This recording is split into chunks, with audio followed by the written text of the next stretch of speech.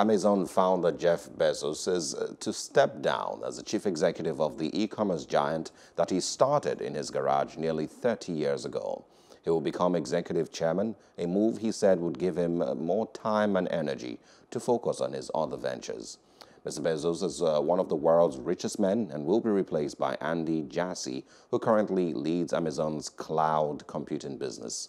The company says the change will take place in the second half of 2021.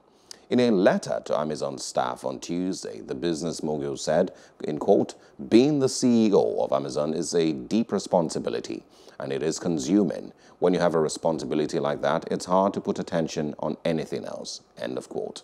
The executive chair says he will stay engaged in important Amazon initiatives, but also would have the time and energy he needs to focus on the Day One Fund, the Bezos Earth Fund, the Blue Origin, the Washington Post, and his other passions. Bezos also says he was not retiring, but was super passionate about the impact he thinks these organizations can have.